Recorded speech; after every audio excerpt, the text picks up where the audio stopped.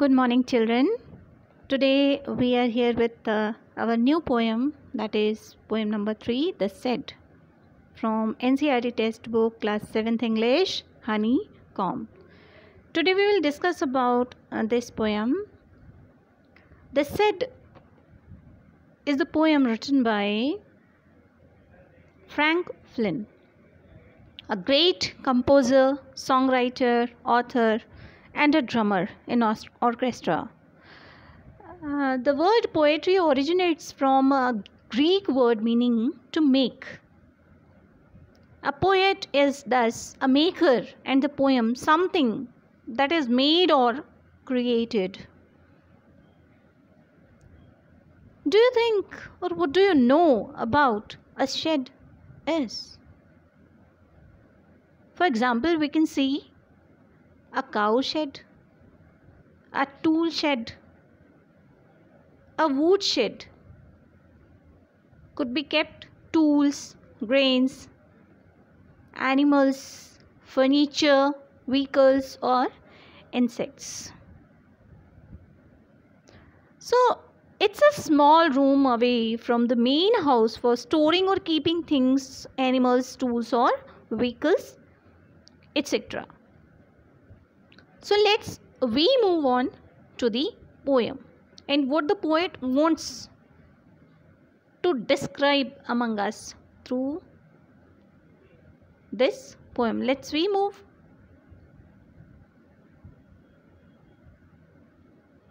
See the poem Shed, written by famous poet, writer, as well as composer, Mr.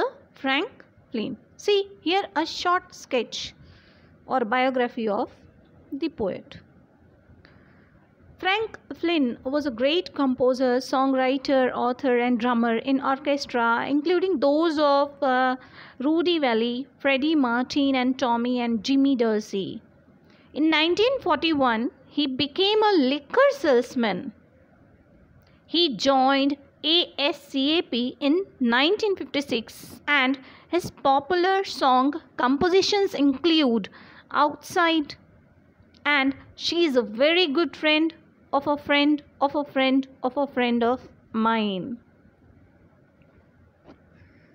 Here we can see the famous books written by Frank Flynn: Northern Gateway and Don't Put God in a Box. See, here is a picture of a shed. Different types of sheds we can see through this picture. This is a garden shed. This poem explains a shed. A shed is a small room away from the main house for storing or keeping things, animals, tools, vehicles, etc. The poet explains about the shed he has at the bottom of his garden. The shed is very old, with spiders hanging on the rusty doors.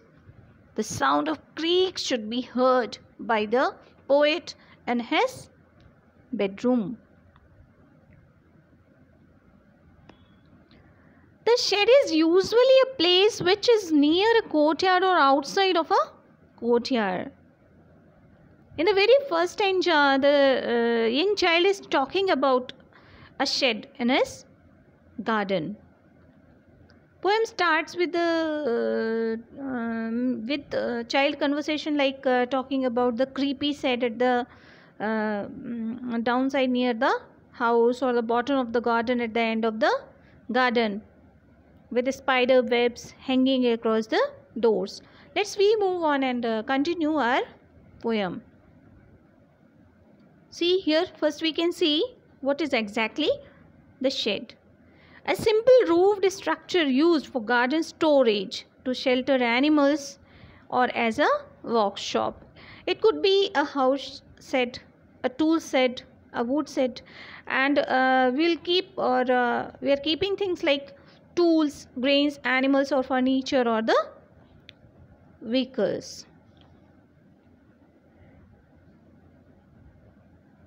What the poem is about? The poem is about the shed, which is a small room away from the main house. It is located at the bottom of the poet's garden. His brother threatens him by saying that a ghost stays in the shed, who hides himself under the rotten floorboards, who may jump and attack on the poet. In fact, there is no ghost inside the shed. So, his brother tries to develop the feeling of scariness, means feeling of fear. He always try to use or to make them fear of not to go to near the shed. Here is your poem, The Shed. Let's we recite the poem. Just you open your textbook. Let's see. In the very first stanza, what the poet wants to describe among us. That is, first of all, we keep in mind that describe the shed, what you look for. Think about what it make it all. See the picture and try to write few of the sentences about shed. What are its features? See, here we can see a shed is a small room away from the main house for storing or keeping things, animals, tools, vehicles, etc. Here is the poem. We get the description of shed at the bottom of the garden with a spider's web hanging across the doors. The poet could listen the creaking sound of the rusty hinges. He has a desire to open the door one day. The poet talks about a dusty old window around the side with 3 cracked panes of glass.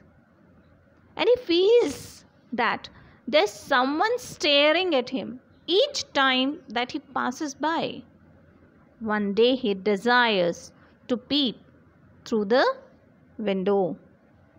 He has a curiosity to go inside this shed and want to observe what are inside this shed.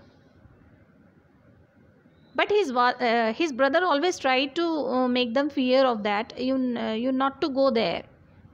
There was a ghost. So he always trying to use to develop fearness among or scareness among the poet. But he has a curiosity to see. He has a curiosity to see the wondersome whatever is inside the shed. And he used to think that one day definitely he will go near this shed or inside this shed to the peep a window. See, here we can see the picture of a web. Hanging webs here, new word introduced, we have seen in the poem. So this is a web, example of web made by a spider or spider web. Here is a word came hinge. What it means by a movable joint or mechanism or which a door, gate or lid swings as it opens and closes or which connects linked object. This is a joint. We can see it helps to move a door. It's a joint mechanism. So a movable joint or mechanism or which a door, gate or lid swings as it opens and closes or which connects linked objects. So here we can see the example of hinges.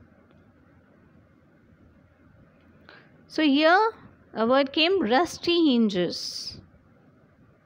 See the example of rusty hinges. It's an example of joints which is used to connect two of the wooden things.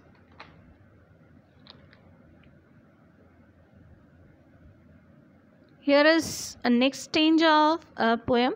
There's a dusty old window around the side with 3 cracked panes of glass. I often think there's someone staring at me each time that I pass. I will peep through the window one day. My brother says there's ghost in the shed who hides under the rotten floorboards. And if I ever dare to set foot inside, I will jump out and chop off my head. But I will take a peek one day. I know that there isn't really a ghost. My brother tells lies to keep that said for his den. There isn't anyone staring or making strange noises, and the spider has been gone from his web since I don't know when. I will go into the shed one day, one soon, but not just yet. So here, then the poet talks about his brother. His brother says there's a ghost in the shed who hides under the rotten floorboards, and if the poet even dares to set foot inside, he will jump out and chop off poet's head. But the poet does not believe so. He wants to have a peek one day. He has a day. He wants to go inside, and he didn't want to listen what his brother says to him about a ghost inside the shed. He has a curiosity to go inside the shed. In the last stanza, the poet says that there isn't really a ghost. His brother tells lies to keep the shed for his den. There isn't anyone staring or making strange noises, and the spider has been gone from his web. And he does not know when. He is determined to go into the shed one day. Still, he was thinking about to go inside the shed one day. So, that was the summary of the poem, and might be you have understand the concept. After that, we can see the new words came in this poem, and its meaning. Here we can see few of the examples, like if we can see the picture of a shed, different state of minds and different type of questions raised in our mind, that what type of the shed was or is, how we can describe. Suppose if you are having a picture of a shed, you have to describe few lines on it, and by using describing words like specified, scary, isolated, spacious, and so on. Let's move on. Here is a word creak came. A harsh scraping or squeaking sound. Here is example of cracked windows, window glasses. How it looks, let's see. See, here's an example of dusty old window.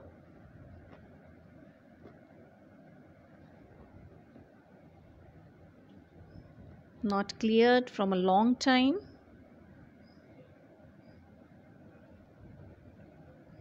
Floorboards.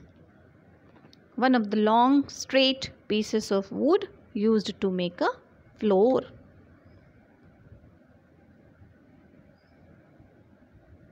See word meaning. Rested on. Go the support of. Probably. Perhaps. Bumped. Hit. Poles. Bamboo sticks. Dusty. Covered with full or resembling dust. Pavilion. Here the word means shed.